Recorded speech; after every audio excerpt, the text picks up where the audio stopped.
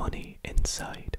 However, one of these envelopes contains double the amount that is in the other envelope, and we're going to play a little game.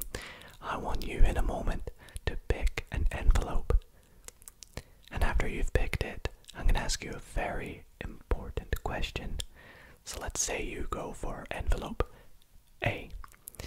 Now, before you get very eager and look inside to see how much you have, I'm going to offer you the opportunity to switch to envelope B. But should you do it? No, absolutely not. It makes no mathematical, logical sense to switch. You are equally likely 50-50% chance of getting the higher value of money. Both envelopes are independent. Yes, one's called A, one's named B, but they're completely identical. Other than that, you have no way of knowing what's inside, only I do. Although it may seem like it's a 50-50 chance for you to get the higher value by switching or not, there are actually mathematical proofs that show you are more likely to win the higher value by switching to envelope B. But then, if you were to switch to envelope B and I gave you the option again to switch back, again, you're more likely to get more money by switching back again. And this can be repeated by switching and switching and switching and switching, meaning you will just instantly win more and more money each time. And that is where we get this mathematical paradox called the two-envelope paradox. So, should you switch? Should you not? We're going to discuss it in tonight's video. And oh, for those who are wondering, inside envelope A, you would have got $10. But should you have switched was the big question. I'll let you find out.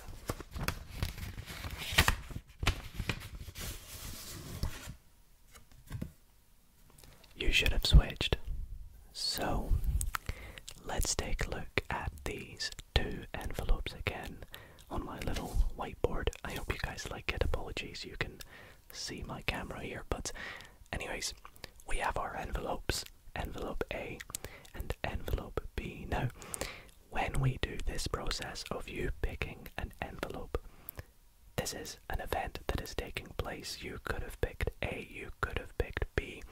The likelihood of you winning more money is 50-50 if you don't switch, and 50-50 if you do switch. It doesn't make a difference. Well, let's take a look at this sort of paradoxical situation that comes into play. And I want to start to introduce you to this by bringing in a factor called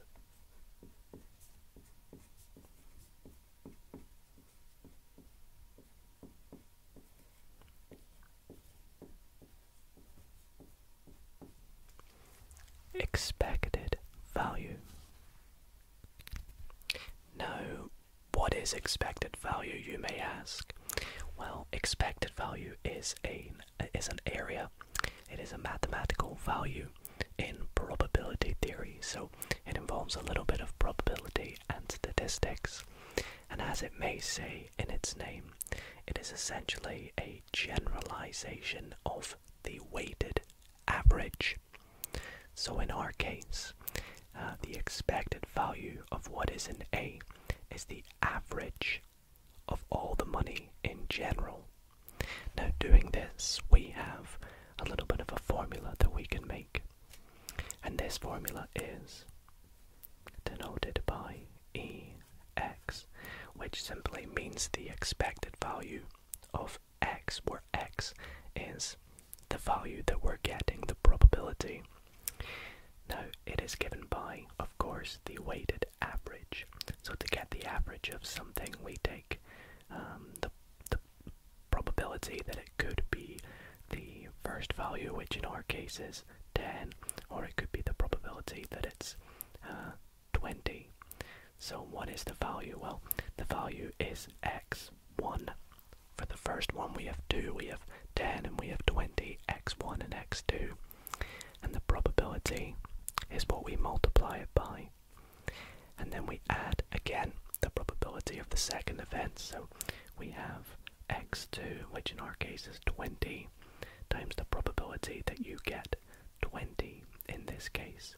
And we do this for, if we had loads of envelopes, we do it for all the envelopes until we get to the last envelope, x sub n, and the probability of that.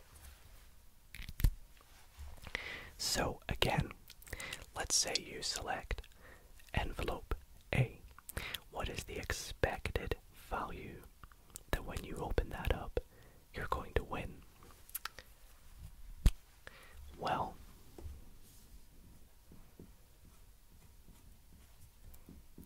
we have, it could be $10, so 10, and the probability of you winning 10 is, well, it's a half, right?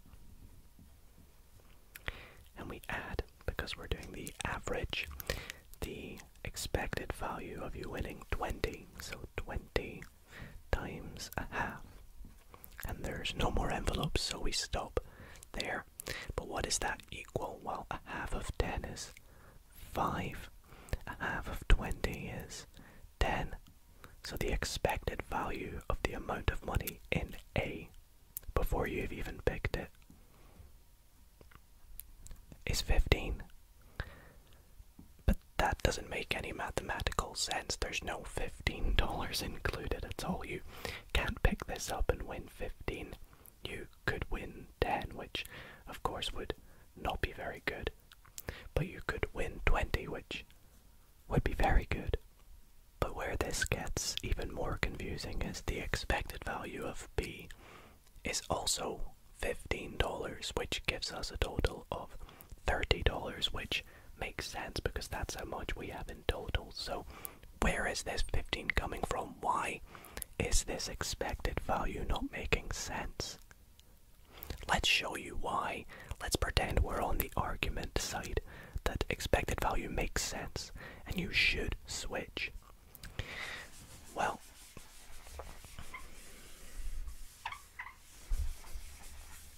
let's suppose in envelope A, instead of there being 10, there is X dollars. In envelope B, how much is in there? Well, there's either going to be, let's take a look, it's either going to be twice as much, so you could win 2x in dollars, or you could get a half of x, correct? So let's take a look at the expected value of you switching this time. Let's just get rid of this for a second. So, switching to envelope B, let's take a look. Expected value. The expected value is going to equal, well, it's either going to equal a half times the probability. It could be, or the probability is a half times 2x.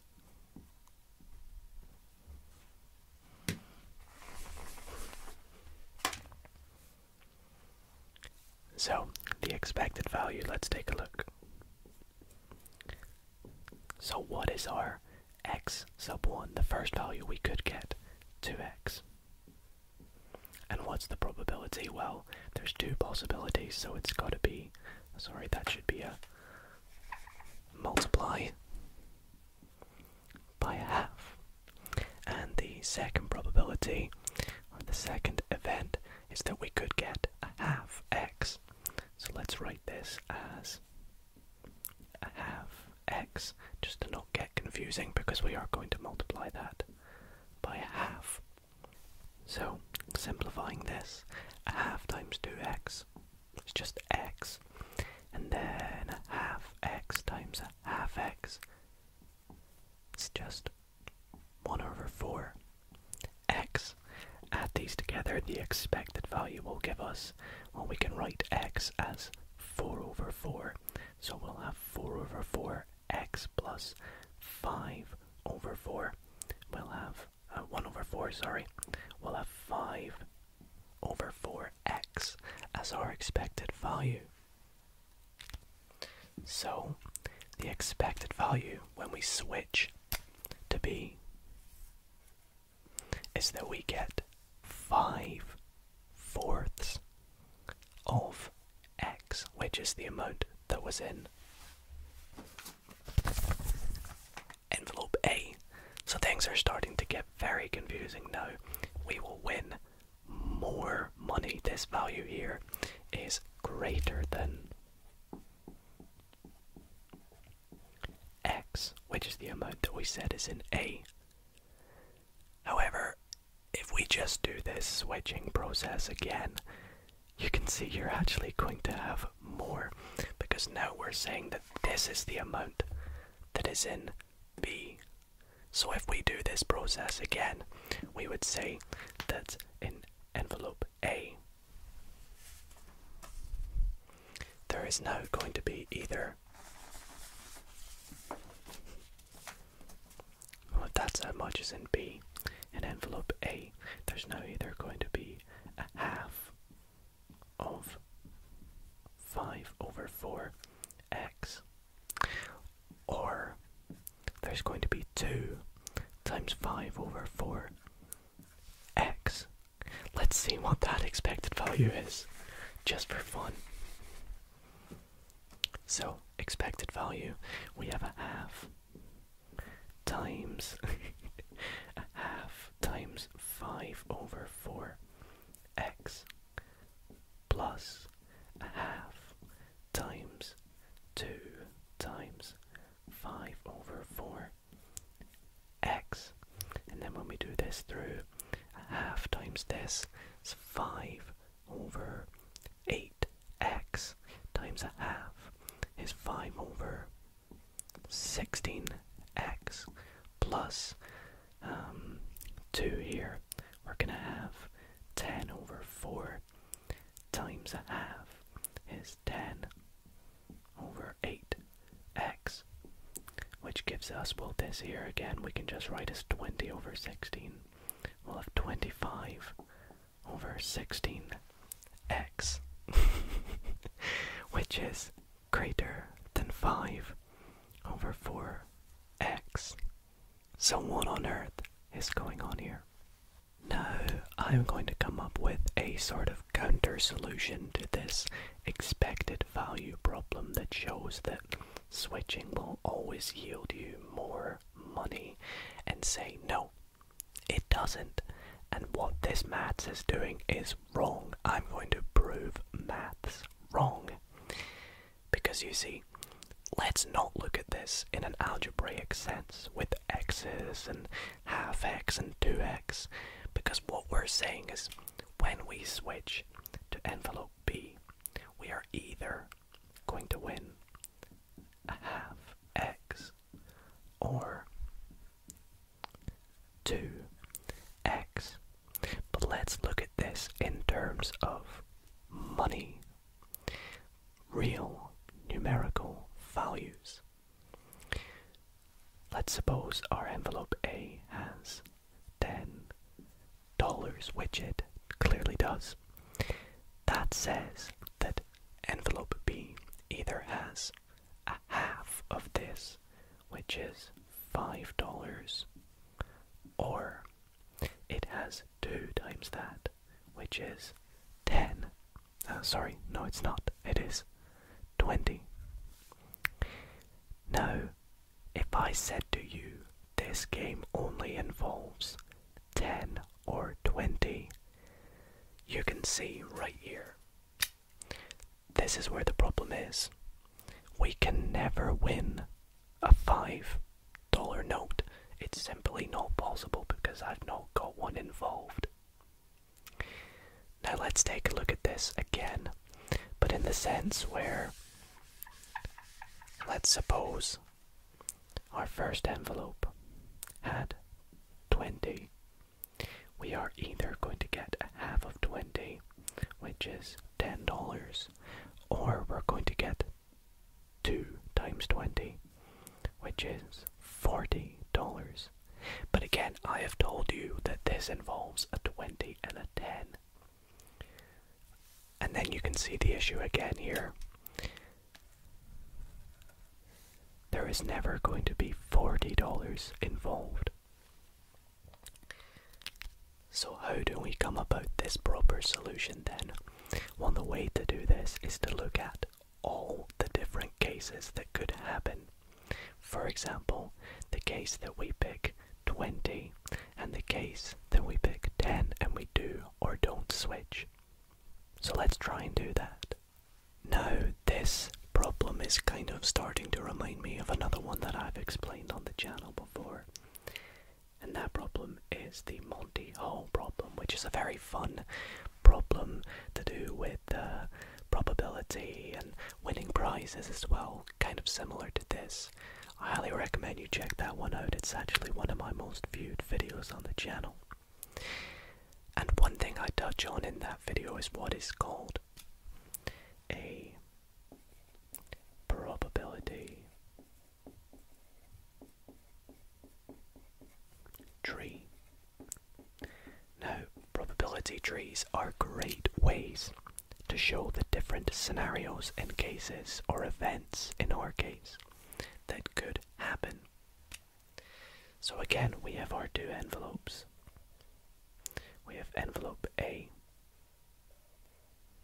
and we have envelope B. Now, for the purposes of this explanation, let's suppose that the lesser value, so the smaller value, we're just going to call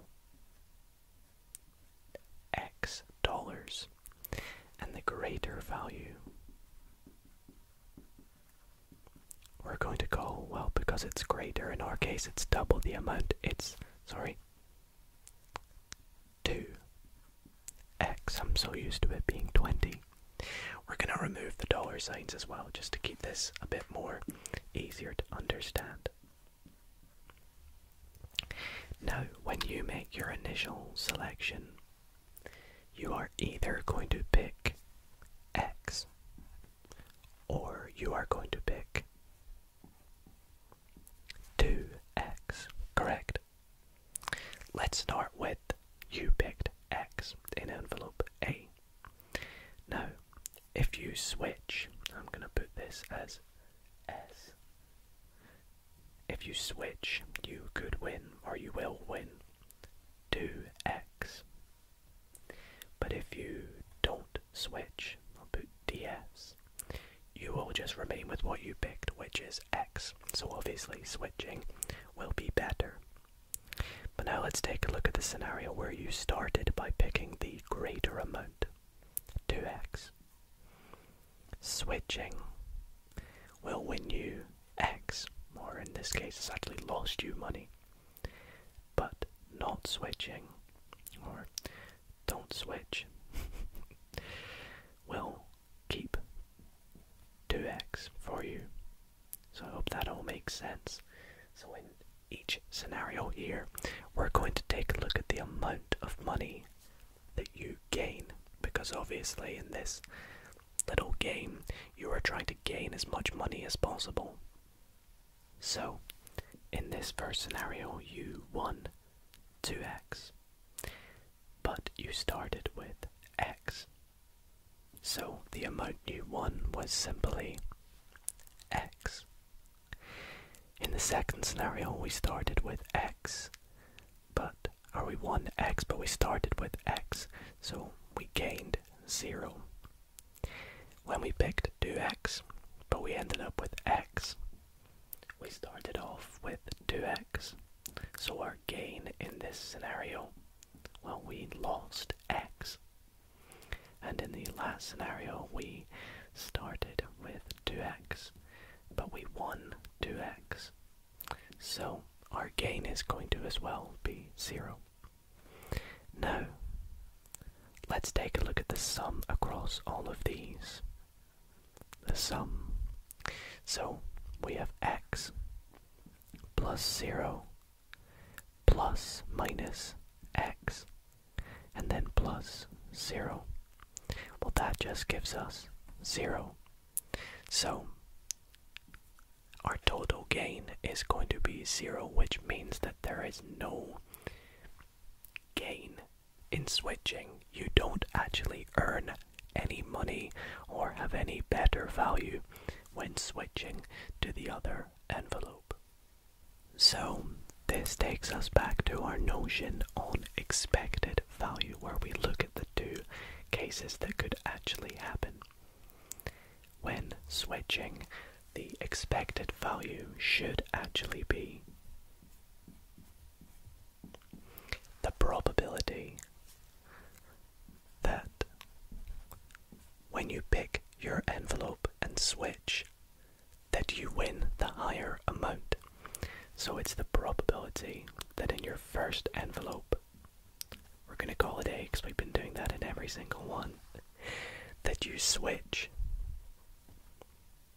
and gain the higher amount. Let's put $2 times the amount that you win, so the higher amount, plus the probability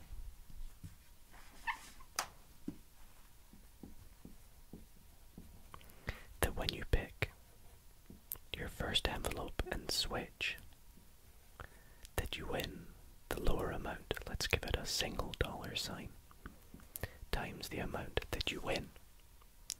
So, taking a look at that in our case, let's take a look at it with, let's do it with X again. So the probability that you switch and win the higher amount is a half, times the amount, which is 2x, because A has X in it, plus the probability that you switch and win the lower amount, times the amount that's in that, which is X. This gives us a half times 2x, which is X, plus a half X, which gives us 3 over 2x, or 1.5. X, which is actually in between X and 2x, which makes more sense, saying that there is the average amount between them. Now, taking this back to what we said at the start of this video, using this formula we've made, we have 1.5x, and our value X, which is in envelope A, was $10. So we have 1.5 times 10, which is indeed 15, which is exactly what we said at the start of this video, is the expected value. So, should you switch? Should you not switch? It really doesn't make a difference. Well, everybody, that is going to do it for this mathematical, paradoxical video on the two envelope paradox. I guess not so much a paradox anymore now that we have debunked it, but I really hope that you all did enjoy it and enjoyed this slightly different ASMR maths video than usual. If you did enjoy, I'd really appreciate it if you considered giving this video a big thumbs up, and if you want to help support the channel and keep in the loop of when I upload, why not consider subscribing for more relaxing maths videos. But other than that, thank you all so very much for watching. Hope you enjoyed,